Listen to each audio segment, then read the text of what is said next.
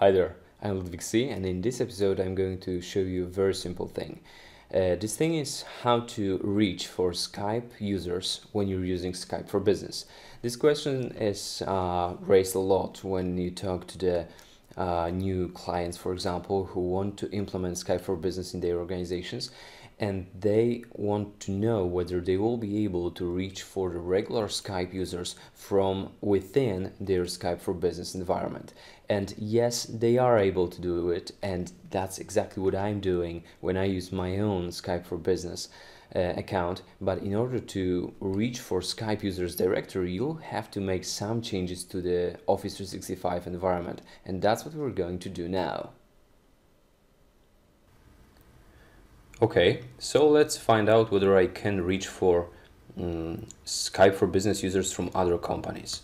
I'm going to add a friend of mine from IT Imagination. His name is Hubert.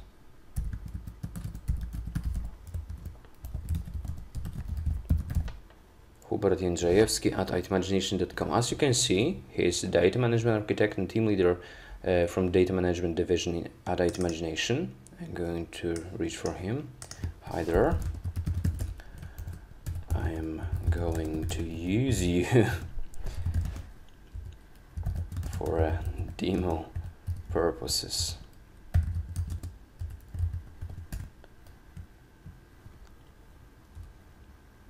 As you can see that he's typing a message. Okay, he's fine with that. Okay, I'm already done in here. Thanks, man. Okay, I don't want to create a video call right now. As you can see, this last message has been received by him already, so everything works as it should in my company, as it was a user from within my Office 365 subscription, from within my own organization.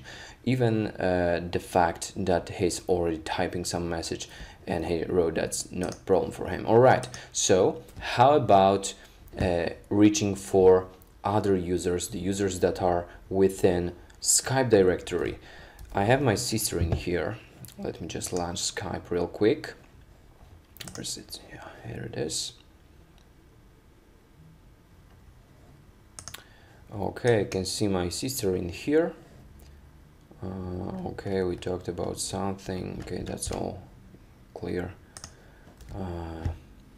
But let me just check her profile. Her name is Helena.Joanna. So let me find her in here. Helena.Joanna. Nope, no matches. How about at Skype.com? Alright, presence unknown. Let me reach for her. Hello?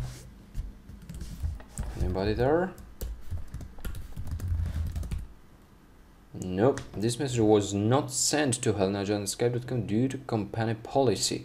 So I have to change that policy. Let me do that right now.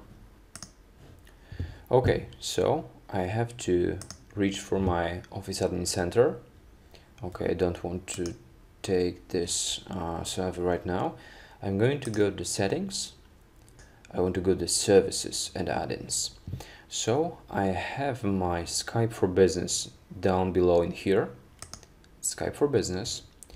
And the reason why I was able to reach for Hubert is that because I have this setting set on in here.